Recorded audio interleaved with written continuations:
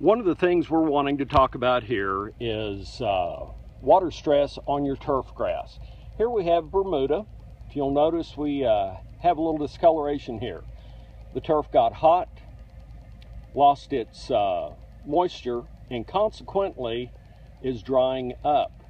Now, if you will notice right here, we have on the affected turf, it's rolled into a sheath almost in a pin-like structure.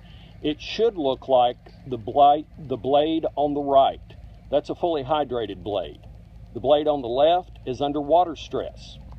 Whenever you see these areas, they'll be looking slightly off color, a little bit dark. It's good to syringe these areas with water.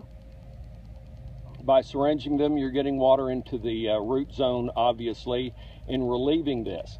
Now, a lot of times what we found is under these areas, what you will have is construction that has been put under the soil in order to complete the house, and they just laid the sod over the top of it.